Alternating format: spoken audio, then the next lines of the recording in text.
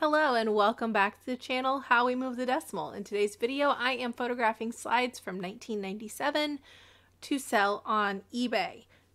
I'm using a light board that I got off Amazon. It is actually a tracing board. That is why there's little dots on it. You can kind of see at the top. And so to have those not show up in my pictures, I do put a piece of thin printer paper on top to kind of diffuse the light when I'm taking pictures. These slides I went through and marked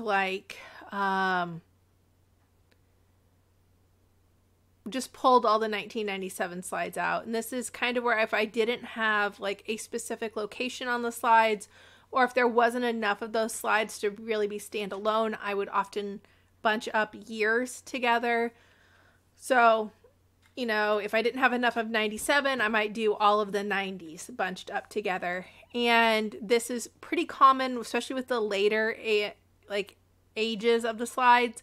The newer the slides were, the less likely I was to have a bunch of them. Because by the time the 90s came around, those of us that lived through the 90s, you had to special order slides. Slides were not like the go-to. This was the get duplicate prints in 60 minutes type era. So there's not a lot.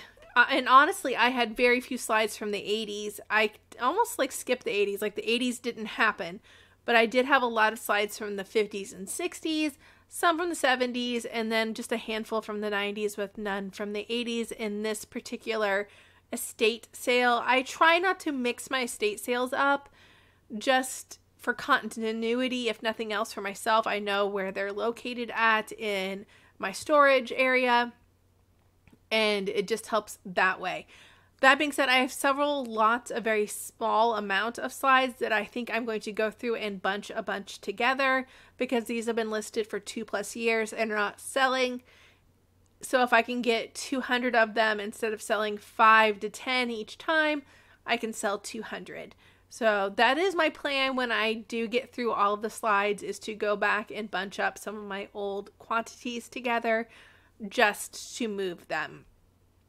Because slides, some stuff you can store for a long period of time and you don't risk damage happening to them while you're storing them. However, slides, every year I store them, I risk damage happening to them. I do store them in a climate controlled area, in a humidity controlled area, but it's still being stored. So I risk the chance of mold that I may not have seen pop up on them. And that is a genuine worry when it comes to slides, where it might not be the same thing when it comes to clothing. However, I've had some clothing sellers say that stains have just appeared on their clothing items over the years because they had been stored for so long. They just kind of developed in the airtight containers. So you have to be aware of that with anything. Some booksellers are worried with old books, vintage books, very antique vintage books, rotting. You have that problem with shoes, especially vintage shoes. You have sole rot, dry rot in the soles that you have to be aware of. I'm aware of that when I sell vintage sheets, especially fitted sheets.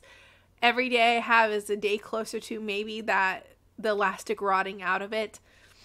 So all of that, when I do go through and look at my inventory, I will test it. I don't really sell shoes, and if I do sell shoes, they're brand new shoes that my children outgrew before they even were able to wear them. I'm not selling vintage shoes. I did buy myself a pretty awesome pair of vintage green Pumas that the whole entire sole just crumbled off the shoe. It was so bad. It had rotted so bad. I'm happy I didn't spend more than $2 on them, but I'm also aware that that does happen, and other resellers have talked about that when selling vintage shoes, and I've kind of just stayed away from them because of that. In today's video, I wanted to talk about the Habitat for Humanity Restore. Look in your area. They probably have it. Most large cities have one. The city I currently live in does not have one, but when we drove an hour away to go shopping for my birthday and do some thrifting there, they did have a Habitat Restore. So I was able to go in and look at that. You can get building supplies there, furniture, cabinets, bathroom stuff, all of that can, they carry that. Flooring, tiling, dishes, dinnerware, decorations. This one that we went to also had like books and soft goods. They did not have clothing. But basically anything that you can get for your house, it was there. There were golf clubs, there was some fitness equipment, and I'm assuming they were like lumping golf clubs and other sporting equipment in with fitness equipment that you could put in your house. If you were doing like a small bathroom or something, you could definitely get the tiles that you needed for that there. There was camping stuff there. There was lots of books, decorative items, wall hangings, lamps, couches, desks, beds, dry erase boards. See what else? The office supply stuff. So like file cabinets. There was a full-size one of those crazy Xerox copy machines that you have to crawl in and like essentially change the ink. I remember that from when I was in grad school. We had one of those really big Xerox things, and I had to change the ink once, and it was horrible. And because, grad assistants get the crap jobs, I had to crawl into the Xerox machine to change the ink, and the ink, when I pulled it out, the empty, quote-unquote empty ink cartridge, when I pulled it out, squirted all over me like a pissed off squid, and I was black. Like, my hands were black. I had it on my face, and it stained because it was concentrated ink. It was so bad. It smelled bad. And then I put the new ink cartridge in, and I just remember that night I had to also then go and proctor an exam in a class, and I was just covered in ink. I couldn't get it off of me. I used rubbing alcohol. I used acetone. I was miserable. My hands were stained for weeks. It was so awful, and I don't wish that on anybody, but when I saw it, I cringed a little bit, like, I know that. I know the thing. Even now when I'm at work and I have to mess with the copier, I'm the go-to person to fix jams. I happened to talk to one of the secretaries in the building, and I asked her, the copier in our office keeps jamming. What can I do about it? And she showed me all the different doors you have to open. You can pull jams out. So now when it jams, I'm just like taking it apart and opening doors and pulling jams out of it. But I'm not changing ink cartridges. That is above my pay grade. But they had one of those there. We were looking for ourselves personally, not to resell. But if you like resell, like if you did like nuts and bolts and faucets and all of the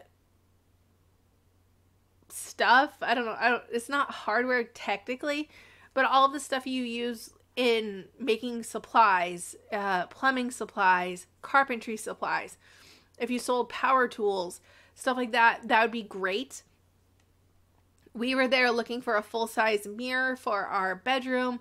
Did not find it. We were also looking for a lamp for our living room. Our living room has really poor lighting. It's a very large room with one central light that just doesn't do it. So the corners of the room are completely dark still, even with the light on. We were looking for standing lights to put in each corner of the room. We did not find what we were looking for. I found one that was maybe, but when you look at a lamp, especially if you have children and cats, or a cat and multiple children, you want something that's sturdy. And the one I liked swayed a little too much when you just even turning it on, which was a no for me. But it's a very inexpensive way to look for things. They were selling tile for like 25 cents a square foot. They are not going to cut it for you like they would at like a hardware store or something. That when we redid our bathroom, we got the tiling at Lowe's, and because it was glass tile, they cut it all for us there for free because we were buying the tile there, which was really nice.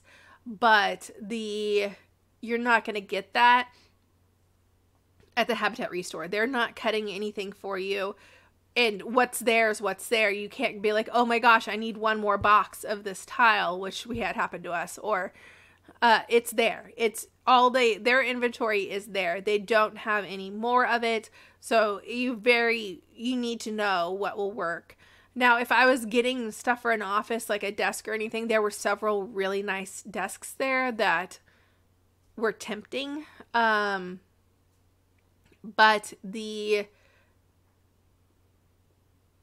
yes, there were things you could sell. They had DVDs and stuff too. There were things you could sell, but none of them were my niche. And I knew that going in. I knew we had a very specific things we were looking for. We were looking for a desk chair for me, a full-length mirror, lighting for our living room. Didn't find any of it, but looked around, and honestly, we didn't end up buying anything there. But it is an option, because a lot of times those of us that resell are also trying to be thrifty and save money. So if you're doing home improvement stuff, or if you're looking for a particular piece of furniture, the Habitat Restore is a decent option, and the money goes to a good cause. Also, you can donate to the Habitat Restore nice used furniture, extra building supplies. We had an extra half a box of tiles after we did our bathroom, and we were able to donate those. So anything building supply wise, if you rip out your kitchen sink, but it's a really good functional kitchen sink, you just aesthetically didn't like it, you can donate it to the Habitat Restore.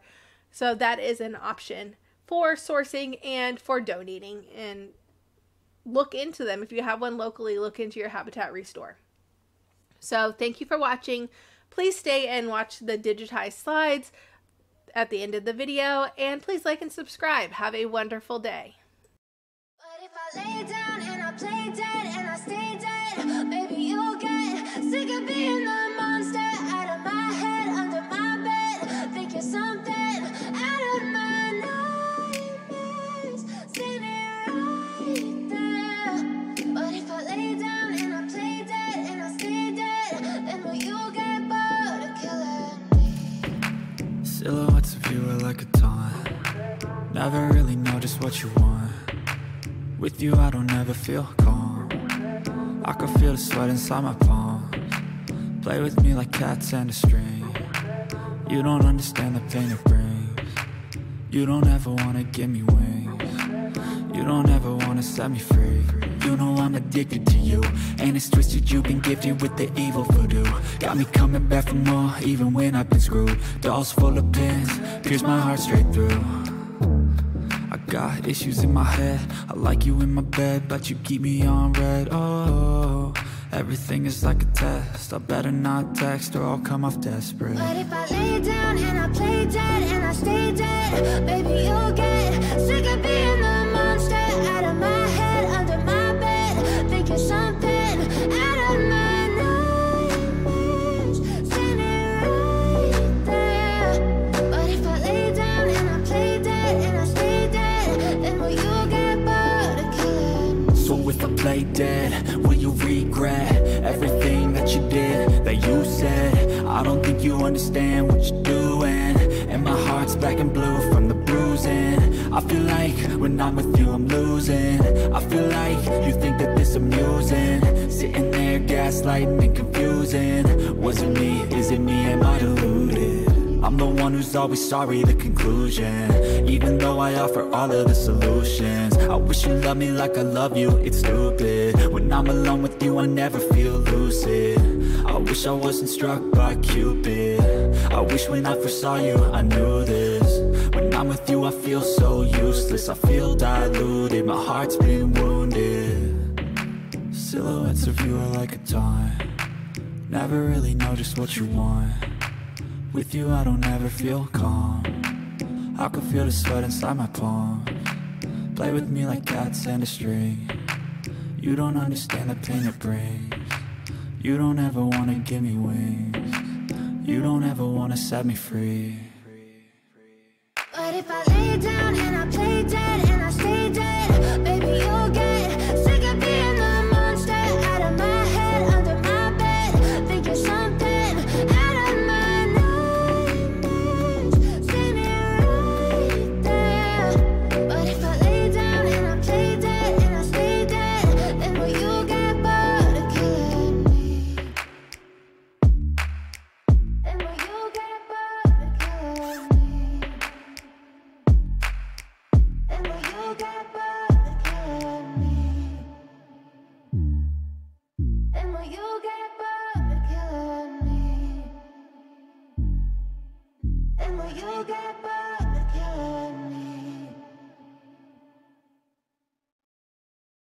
if I lay down and I play dead and I stay dead, maybe you'll get sick of being the monster out of my head, under my bed. Think you're something out of my nightmares, standing right there. But if I lay down and I play dead and I stay dead, then will you get bored of killing me? Silhouettes of you are like a taunt. Never really know just what you want. With you I don't ever feel calm.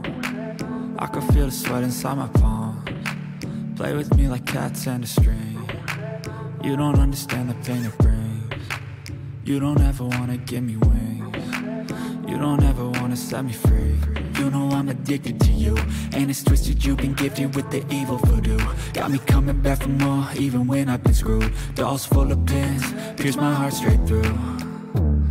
I got issues in my head, I like you in my bed, but you keep me on red. Oh.